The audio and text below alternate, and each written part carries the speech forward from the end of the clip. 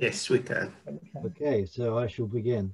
So firstly, I should say thank you very much indeed to Tony, who initially contacted me on behalf of the Rotary, and to Suresh, who has been communicating with me.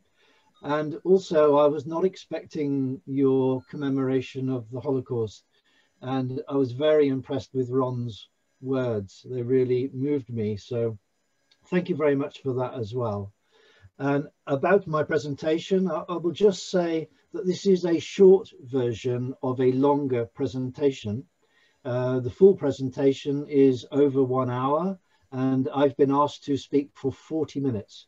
So I cannot cover everything I want to cover, but I will give you what I can. My usual audience, the target audience, if you like, is people who are not really engaged with the subject of the climate crisis or the ecological crisis. And I know some of you listening are very knowledgeable about particularly the climate crisis. You probably know more than me. And so if I'm telling you things you already know, then please excuse me. But remember that this is an introductory talk for people who know very little, and you might like to use it in future for audiences that know very little. Okay, so first a little bit about me. I was born in 1958 and I grew up in the southwest of England in the UK. This is a picture of me in the middle here, and aged 1 year old, and both of my parents were teachers. We grew up in a small house which was completely powered by fossil fuels. Our electricity was made by burning coal, our fire in the house was burning coal, and our gas was made from coal. So it was a perfectly normal house in England in the southwest. So I have worked in nature conservation for well over 30 years, and that work has been recognized. I accepted an MBE for my team at the charity that I helped to set up.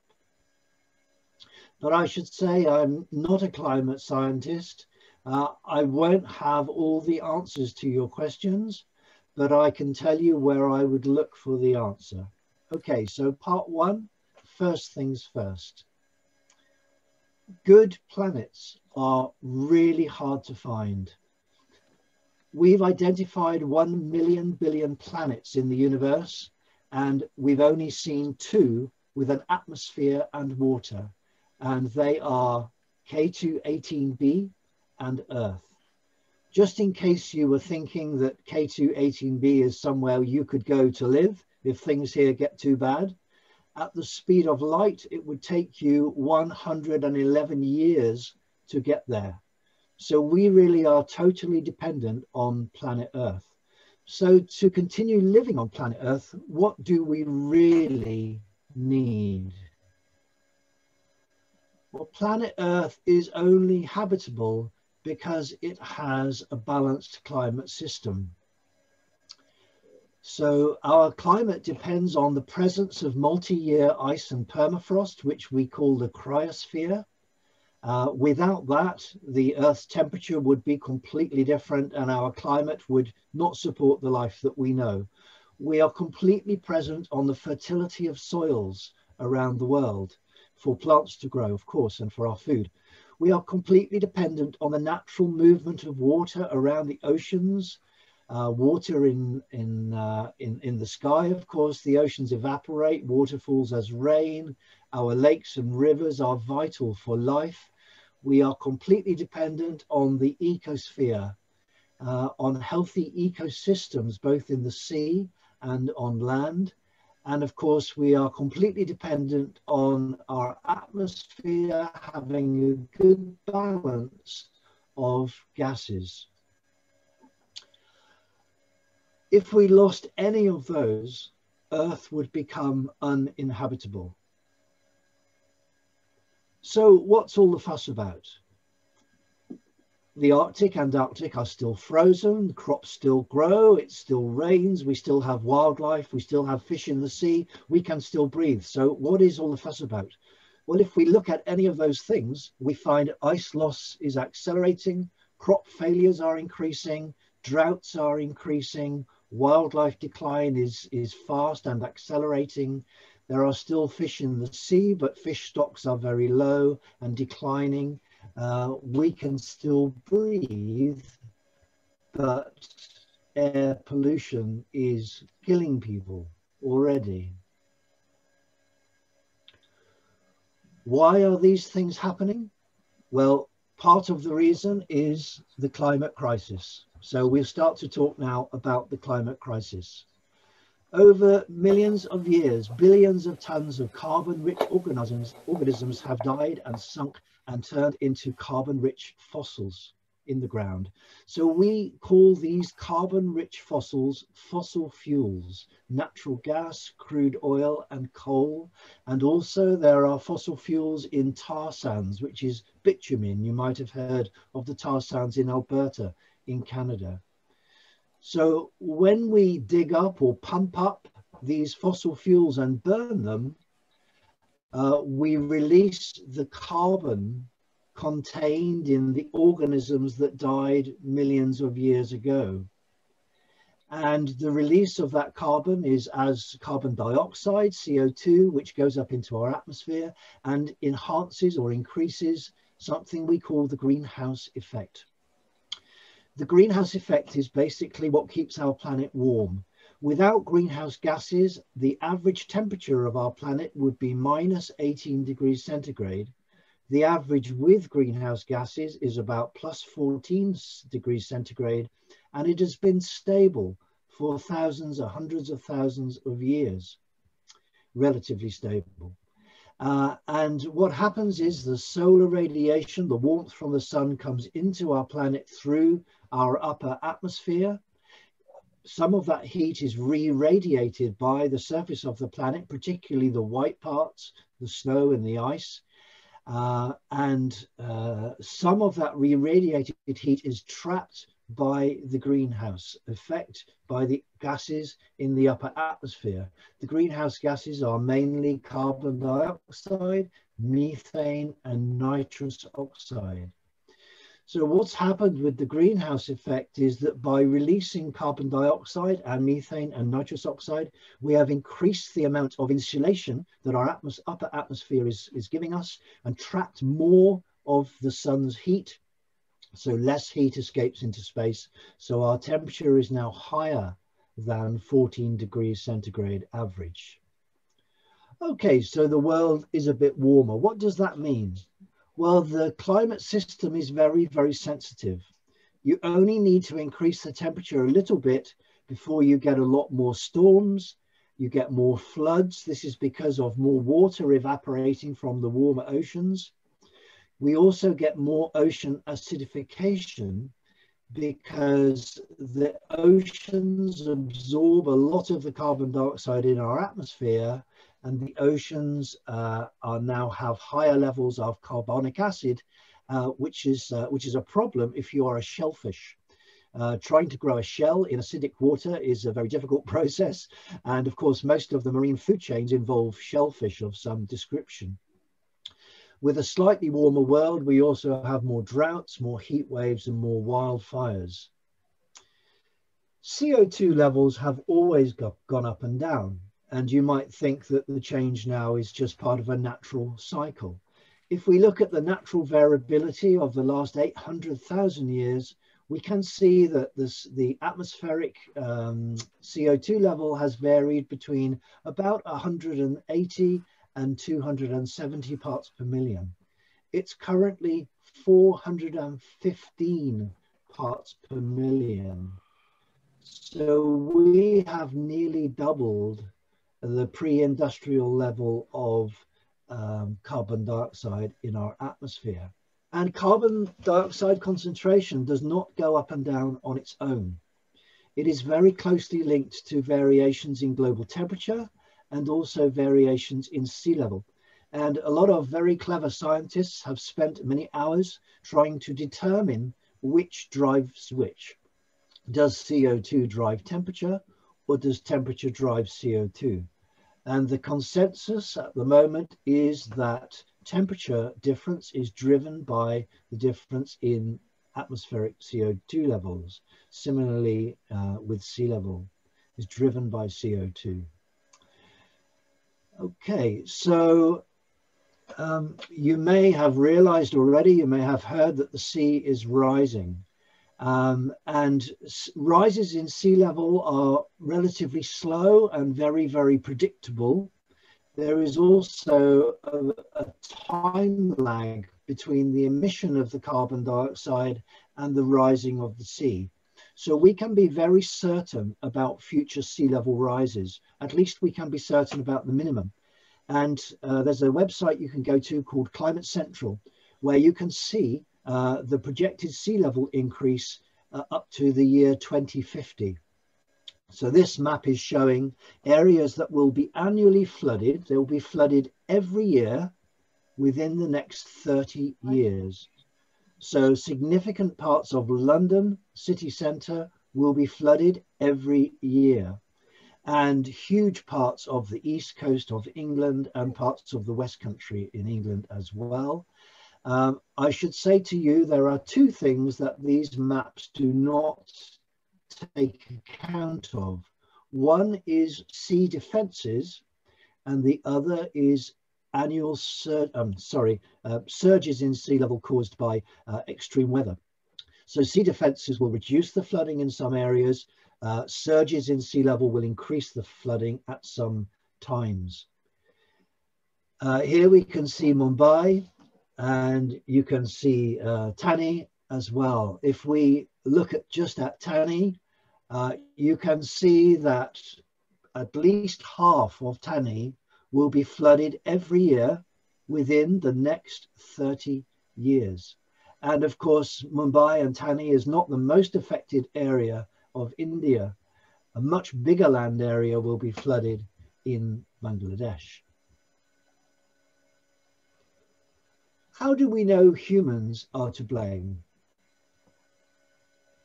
We can compare the amount of CO2 in our atmosphere and how that has changed to our CO2 emissions. So if we just look at these curves for the last 1,000 years, you can see they are almost identical. As our emissions have gone up, so atmospheric CO2 has gone up.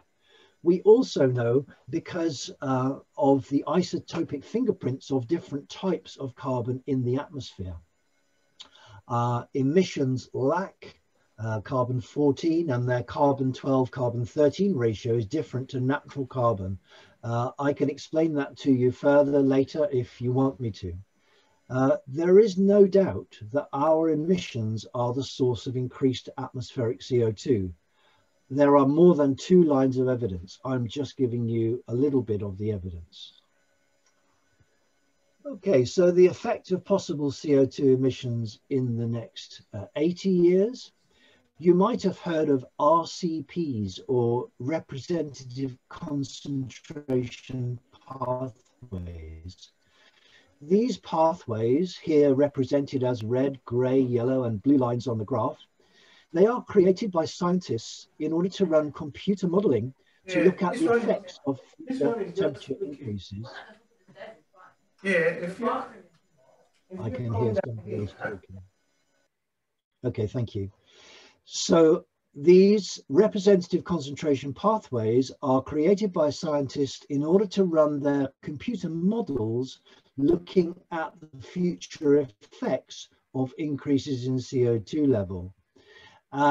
And we can see here that there's a one called RCP 8.5, and this basically is what's called the worst case scenario. If we follow that red line with our CO2 emissions, within 80 years, we will have a global average temperature increase of 3.2 to 5.4 degrees centigrade. That is enough to wipe out most life on Earth. There are multiple sources of evidence for me to say this. They mainly come from the fossil record from previous mass extinction events. There's one called RCP 6, which would result in that temperature increase you can see of above 2 degrees. And that is enough probably to result in the collapse of civilization. Certainly life as we know it would cease to exist if we reached those kind of temperatures. We might reduce our emissions from about the year 2040 and follow that yellow line, which would mean we would have more of the extreme impacts that we're already seeing. And scientists are agreed that where we need to be is going carbon neutral and actually following that blue line to get the amount of carbon we are emitting actually into the negative. So we're taking carbon out of the atmosphere by the latter part of this century. That's RCP 2.6. The flood maps I showed you, by the way, were based on 4.5 on that yellow line. If we follow the red line, the floods would be worse. You've probably heard of the Paris Agreement. This is a fantastic achievement. 196 countries, that's nearly all the countries in the world, got together and agreed to keep a temperature increase to well below 2 degrees. That is a fantastic achievement, but what have the countries of the world actually pledged to do? Okay, so let's look at what would happen if the countries did what they said they would do in the Paris Agreement. So here we have a similar graph again. We have our red line showing high emissions leading to catastrophic warming. We have our blue line, which is where we need to be. And in the middle, you can see that gray line. This is where our emissions would go if all of the countries did what they said they would do in the Paris Agreement. The country pledges are far too weak to meet even the 2-degree target. Many scientists think that the Paris Agreement would result in a 3-degree rise by the end of this century. Okay, now the bad news. That is where we were heading last year. How do we know that? Well, we know the amount of carbon that we emitted from industry and from agriculture, for example. We know the figures for 2018, 2019. We know in 2020, we were heading for 44 gigatons of CO2 released. But then we had the pandemic. And it is expected that we will be releasing in 2020, we have released 7% less, which is about 40 gigatons of CO2 less than we would have released otherwise. But that is a temporary reduction. We know that all of the aviation industry is waiting to fly. We know consumption will recover, travel will recover, cruise ships will start to sail around the world, belching out their exhaust fumes. So basically we are in the longer term on that red line. This means that if we carry on as normal, life as we know it will be over. That's why protesters are saying act now. We need to act on this without any delay. The IPCC, the Intergovernmental Panel on Climate Change, have 3,750 experts, scientists looking at this, and they say what we need to do starting in 2020 is to reduce CO2 emissions by 45% by 2030 to reach 0 by 2050. That's a reduction of 7.6% every year. So even the 7% reduction because of COVID that happened last year is not enough, and we need to be doing that 7.6 every year.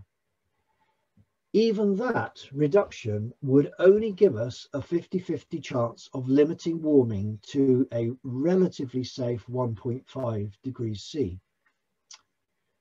If I said to you, outside is a bus, and there is a 50-50 chance that that bus will have a catastrophic crash, would you go and get on the bus? No, you wouldn't go. And that's why 2050 is too late. It is a massive challenge, according to the Secretary General of the United Nations. If we don't manage to stop this warming, we will face total disaster. America backed out of the Paris Agreement for 4 crucial years. Australia is determined to maintain its coal production. It's the biggest exporter of coal in the world. The UK is not on track to meet its 2023 to 27 CO2 reduction targets. India's CO2 emissions have increased in 50 out of the past 55 years, but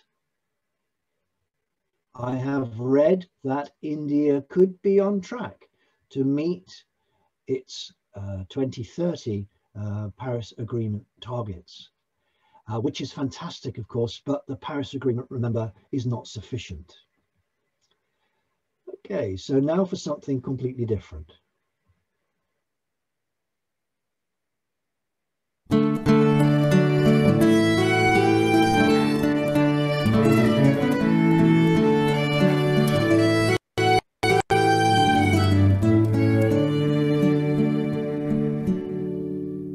The earth has warmed 1 degree, that's increased the level of the sea. Warming makes the sea expand, it rises up and floods the land. At 2 degrees you can kiss goodbye to Miami and Shanghai. There's 20 million people there, who has that many rooms to spare? By 3 degrees glaciers have gone, with less polar ice to reflect the sun. Refugees will then exceed 250 million.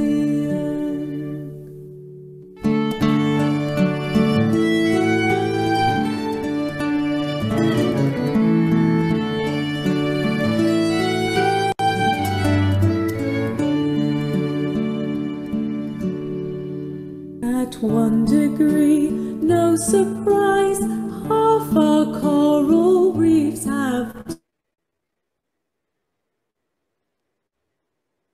died. Such a rich ecosystem, 500 million people depend on them. At 2 degrees, I tell no lie, lots more coral reefs are sure to die. Corals bleach to a ghostly white, it's happening almost overnight. By 3 degrees they will all be dead, gone with the life they supported. They'll never ever grow again, you see, with rising ocean acidity.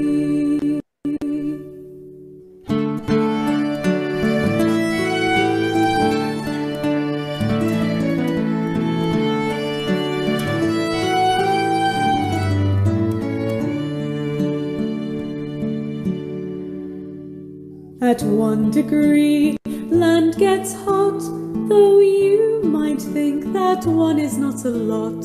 Extremely hot days per year increase to 4 or 5.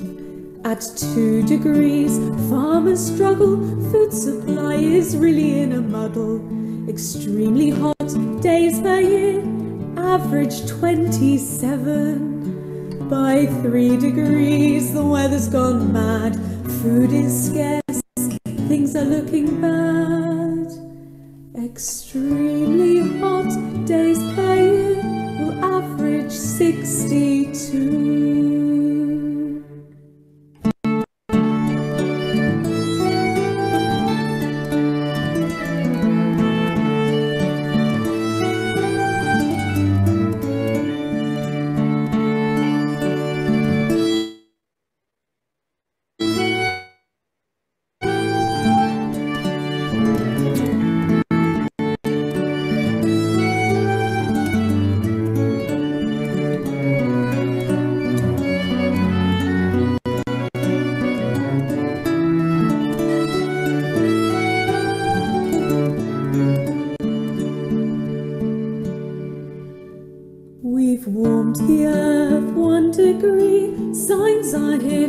everyone to see. We must make sure we don't hit a major tipping point. There is a risk we can detect of triggering a domino effect. If that occurs, there'll be no way of stopping climate change. If we don't act decisively to combat warming urgently, on our present trajectory, we're heading for 3.2.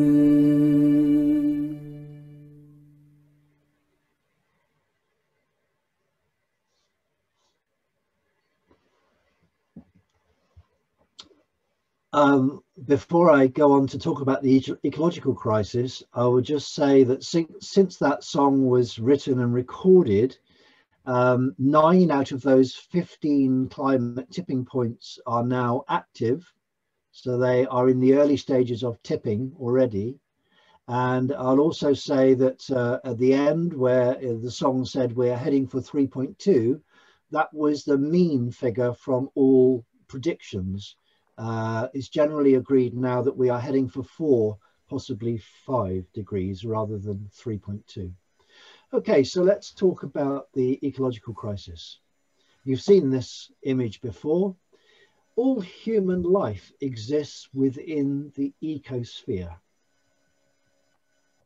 The ecosphere supplies everything we consume. And of course, it was the ecosphere that actually created our atmosphere and our climate in the first place. Without plants, we wouldn't have the oxygen, etc., etc., etc. So all that we know is happening within the ecosphere. Our population is growing. The ecosphere is not growing. So we have more and more people surviving on limited, finite resources. The amount of the Earth's surface which is biologically productive is 24%. That's 18% of land and 6% of the ocean, which equates to 12.3 billion hectares. So if we divide that 12.3 billion hectares of biologically productive land by the number of people on Earth, we can see that actually Earth's biocapacity is 1.6 hectares per person. But because of our consumption, we actually are using 2.5 hectares each. That's our ecological footprint. This is why scientists are saying that in order to live sustainably, we would need 1.6 planet Earths. But of course, we only have one planet Earth. The way we live is fundamentally unsustainable. It's never been sustainable since the Industrial Revolution, and not being sustainable, of course, means that it will end. We only prop up our overconsumption by releasing the energy stored in fossil fuels, destroying more and more of Earth's natural habitat, and allowing our waste to accumulate in our environment. And the biggest proportion of that waste by weight, by far, is carbon dioxide. Consequently, we are now in the 6th mass extinction event. So there have been 5 previously on Earth. The 5 previously on Earth, most of them happened quite slowly compared to this one. This one is happening incredibly fast. The current extinction rate is up to 100 times faster than the average. Up to a million species currently face extinction, and the loss of species and habitats poses as much danger to life on Earth as climate change. The loss of species and habitats poses as much danger to life on Earth as climate change. So even if climate change wasn't happening, we would still have a huge problem. The source here, by the way, is the Intergovernmental Platform on Biodiversity and Ecosystem Services. That is the equivalent of the IPCC. What does Sir David say?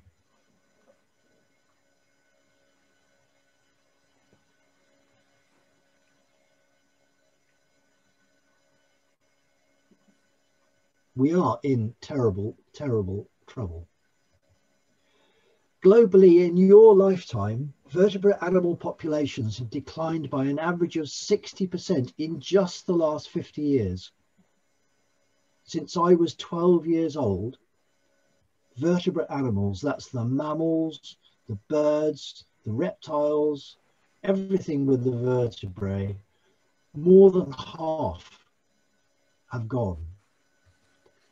And the rate of CO2 emissions is incredible. More than half of all the industrial CO2 that has ever been emitted in our entire history has happened since I was 32. Wow. Put these two crises together and what do you get? You get less ice at the poles, so you get less reflection of solar energy, so you have more global warming. You have less permafrost releasing methane, so it means you have more global warming. You have less fresh water, so there's less food production ultimately for people. Soil fertility is reduced by climate change, meaning less food for people. Fewer invertebrates means less food for people. Fewer animals ultimately means less food for people. Less food is a common result. Not everybody believes this, and denial has been a huge problem, particularly in the past, but some persists even today. And scientists have looked at denial in the similar way to the way they've investigated any other aspect of behavior. And they've managed to derive the 5 characteristics of denial.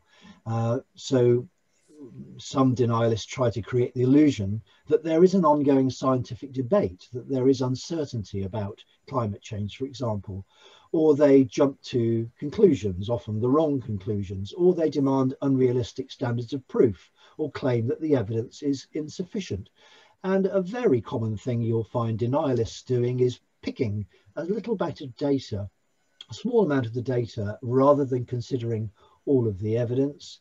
And if they are failing to lose their argument, the final thing they'll often do is to claim that all the scientists are in a conspiracy and they're falsifying the evidence. Actually, denial is rubbish. The proof of human-caused climate change has reached the gold standard. To have 97% of scientists agreeing on something in the natural sciences is remarkable. There is no doubt, really, there is no doubt in the minds of at least 97% of scientists that we are causing global warming and it's all real. But denial is understandable. Some people argue that you're not either a denier or a believer. We are all perhaps deniers to some extent. Otherwise, how could we start our car or have babies, or, you know, perhaps we are all in denial to some extent, but don't feel bad. We need to just get over it. The science is clear. We know what we are facing. What we need now are solutions. So these are the big 4 causes of emissions: industry, energy, transport and food. Let's look first of all at energy. Okay, 2/3 of greenhouse gas emissions globally are caused by the energy sector. So this is the biggest one. Energy solutions. We need to use less energy. We need to switch our energy suppliers to ones that are 100% renewable. We need to stop using coal, oil and gas as quickly as we possibly can. We need to switch to alternative source of energy, alternative ways of heating our homes. We could start a local community energy group. Transport emissions represent 16% of the global total, quite a lot, but most of those emissions come from short journeys that we are all, nearly all, making. So transport solutions: avoid flying unless you have absolutely no choice. The emissions from the aviation industry are massive. Stop buying diesel and petrol as quickly as possible. Use public transport, car share, walk, cycle, use an electric cycle or an electric car. Last year, my partner and I bought our first electric car secondhand, and we are absolutely delighted with it. It's wonderful. Travel less. Use Skype, use video conferencing as we're doing now. Food. Food production is the single largest human pressure on Earth, and it's driving the 6th mass extinction event. It also accounts for a lot of our emissions. Fertilizer, for example, put on agricultural crops is made from fossil fuel. And so, agriculture is a major part of the problem. So food solutions: we need to eat a lot less meat and switch to a plant-rich diet. If you become a vegetarian and you were previously a normal meat eater, then you're reducing your food emissions by up to 63%. And if you become vegan, it's even higher. Eat locally produced food in season, eat organic, grow your own, reduce your food waste, and compost the waste that is left. Consumerism: we are all in the habit, or most of us are in the habit, of buying things that we don't really need. And it causes huge amounts of emissions, 32%. So we need to only buy what we really need. We need to stop buying fashion goods. Don't buy new things unless you really have to. So choose second-hand things, things that can be repaired is a really good idea. Sustainably produced, locally made, fair trade. Avoid plastics. I haven't really mentioned the damage arising from plastics. That's another subject. Reuse, rehome, recycle. Look after things, repair things. Voting. Now, for those of us that live in a democracy, this is really, really important. We must not assume that our representative is doing the right thing in our House of Representatives or in our Parliament. And if you're lucky, you might find that you can check the way that your MP or your representative is voting on your behalf. Here in the UK, if we just look at the period 2008 to 2019, so that's 11 years, we can look at which political parties have a strong record on voting for measures to tackle climate change, and we can look at which political party has a weak record on voting to tackle climate change. And from this graphic, we can see plainly that our Conservative MPs have a terrible track record on voting for measures to tackle climate change. So don't assume that your MP is doing the right thing. Check what they're doing. Okay, so what to expect if we do it all? If we do all the things that I've talked about, what we'll have is more time. A lot of the changes that are coming are inevitable, but there is still time to slow them down. So if we do everything we can buy ourselves, if you like, more time. That'll be more time to adapt to the changes that are coming, more time with our families. And if we do all those things, we will be in better health. We'll have cleaner air, for example, and we will have stronger communities with our community energy schemes, with our community food production, etc. The alternative is nothing. If we want to witness the breakdown of our society, the collapse of civilization, unimaginable amounts of human suffering and death, all we have to do is nothing. Just carry on with business as usual, and it will all come to pass, probably sooner than we think. We are all in the same boat. We are one global community and we will all be affected. We need to support each other. There is still hope. There is still time to act, and we must do everything we can. We need to act now. We should have started that CO2 emission reduction last year. We need to act now for life and for the children of the earth. Let's give our relationship to Earth's crisis the four-way test. Let's see what happens. Is it the truth? Yes, sadly, everything I've told you is true. Is it fair? No, it's unfair to most people. Will it build goodwill and better friendships? No, not unless we act now and come together and start to address these problems. Will it be beneficial to all concerned? Absolutely not. So what do we actually need to do? We need to tell the truth. We need to spread this information to everyone. We need to make it fair. We need to look at equitable changes across different societies, different nations, to make the world a fairer place to live in. If we come together with goodwill and in friendship and act now, then yes, we do stand a chance. Will it be beneficial to all concerned? Well, that's really up to us. Thank you very much for listening. And if you go to the chat, you will find links to 2 handouts that I've produced. One is a list of action points